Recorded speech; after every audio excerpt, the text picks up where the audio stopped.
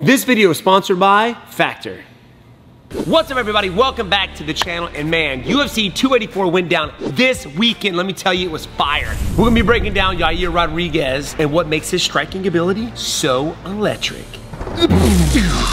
What up, everybody? Everybody, what's up, everybody?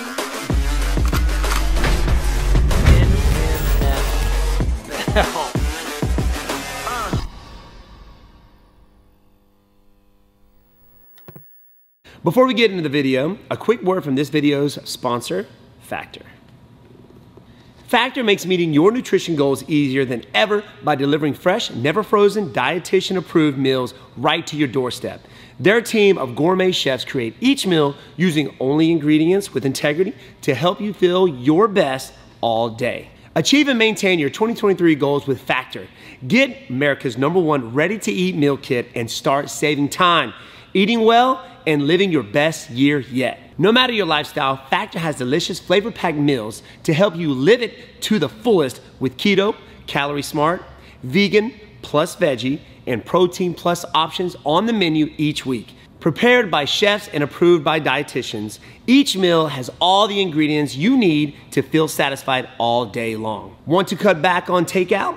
Get Factor instead. Not only is Factor cheaper than takeout, but meals are ready faster than restaurant delivery in just 2 minutes. So I keep my Factor meals in the fridge at the dojo, and in between classes, I come in, pick to see which meal I want.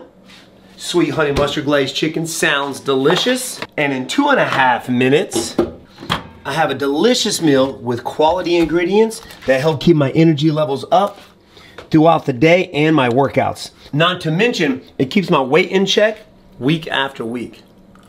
Head to factor75.com or click the link below and use code Wonderboy50 to get 50% off your first Factor box. Again, that's factor75.com and use code Wonderboy50 to get 50% off your first Factor box. So yes, like W mentioned, Yair Rodriguez earned the interim featherweight bout when he took out Josh Emmett, submitting him in under 2 rounds. I gotta tell you what, WB, he was looking sharp. He was throwing body kicks, question mark kicks, the typical, usual Yair Rodriguez stuff. We know him, we know what he's capable of. We've seen the switch kick KOs. We've seen the upward elbow, underneath, over top. But WB, you mentioned to me a specific combo that really stuck out to you. Why it stuck out to me the most? Because you don't see this kind of high-level striking in the UFC. Not like this. WB, what is it? Explain to the viewers. Okay. Show them. There was a point out there in time where Yair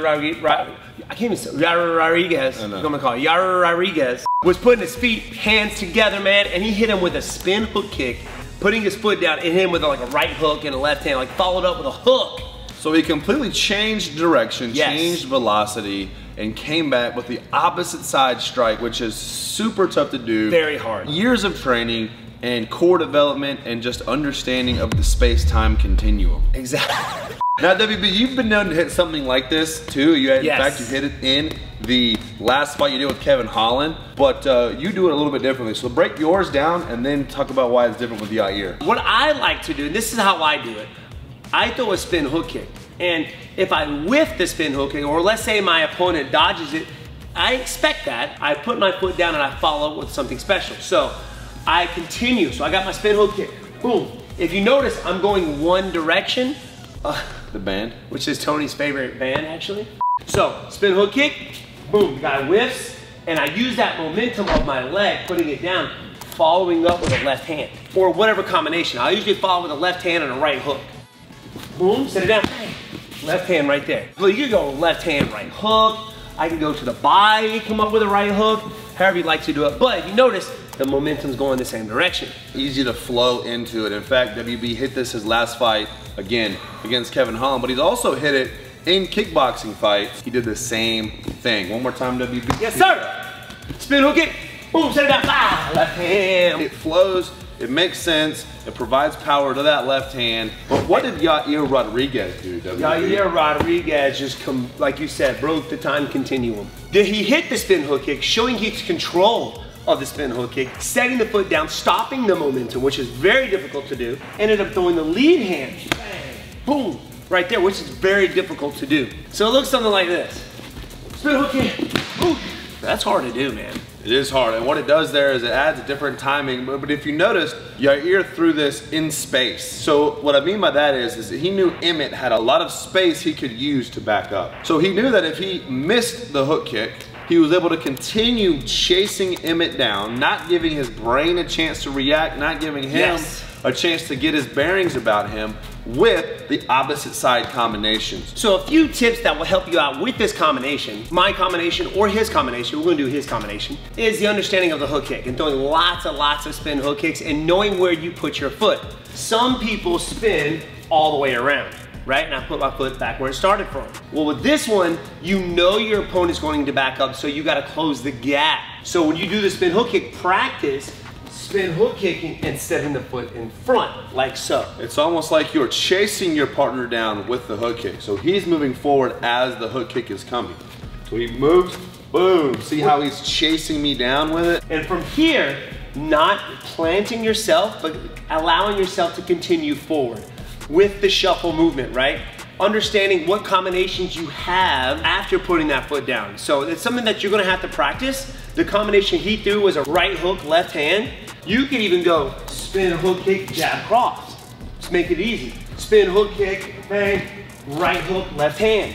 You can mix up all kinds of stuff, and now you have something when somebody fades back, right? You can follow up after that spin hook kick. So there you have it, guys. Yair Rodriguez, crazy combination, and his electric striking ability was just awesome and beautiful to watch. One of the most dynamic martial artists in the UFC to date, maybe even ever.